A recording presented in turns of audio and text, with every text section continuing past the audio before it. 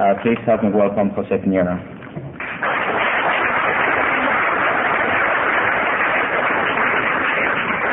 Thank you very much.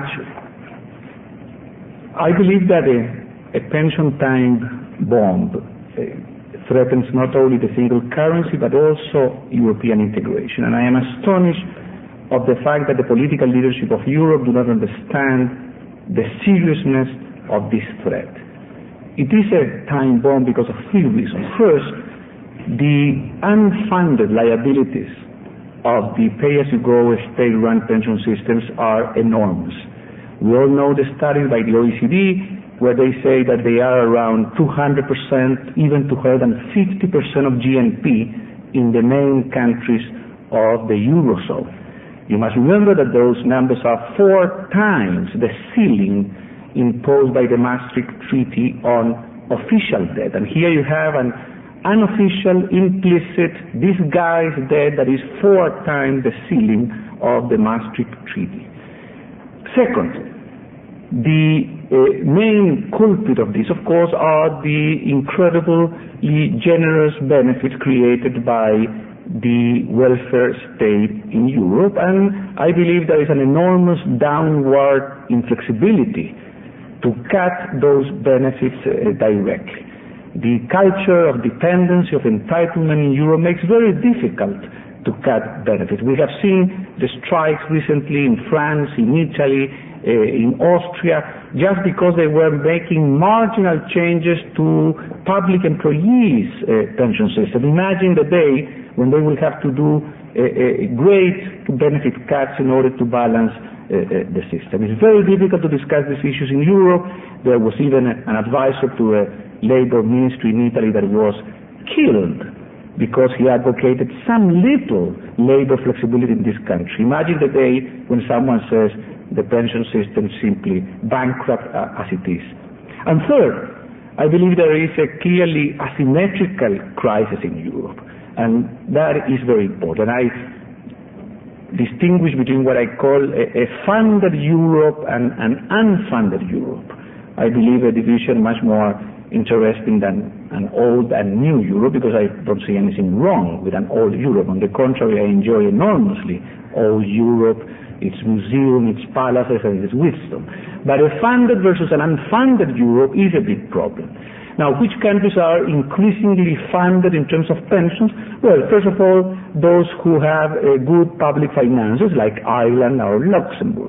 Second, those who have large private pension systems, like the United Kingdom or the Netherlands. And third, those who have begun introducing personal retirement accounts, and those countries, for example, like Sweden or like Poland. So you have an emerging group of countries whose pension requirements for the future are increasingly funded. There are real assets in order to pay the promised benefits. But there are other countries, and specifically the 4 big ones of continental Europe, France, Italy, Germany, and Spain, who have no private pension system and whose systems are enormously in debt. Now, this is very important for the euro because, of course, asymmetries in fiscal problems will be an enormous threat to a single currency. That is very well known, and Larry Kotlikov has written extensively about the impact of asymmetrical generational imbalance on a common currency. Now, the problem, and what is new, is that in whole history, when a country had a problem like this, you could simply print money, have inflation, devalue the currency. That has been the case in Europe since Roman times, and of course it has been the case all over Latin America. Inflation as an indirect way to lower pension benefits. Politicians do not dare to pass a law saying benefits must be cut by 20%, but they can easily have this indirect way of cutting benefits. Well, the euro prevents that. As long as the European Central Bank is a serious, technical, apolitical institution, they will not be willing simply to accommodate these enormous fiscal problems and create inflation. And if they do, then the viability of the euro will be in problem. Specifically because there will be this clash, maybe inside the board of the European Central Bank or inside the political parliament between this funded Europe that would not like to go the way of inflation and euro devaluation and the unfunded countries.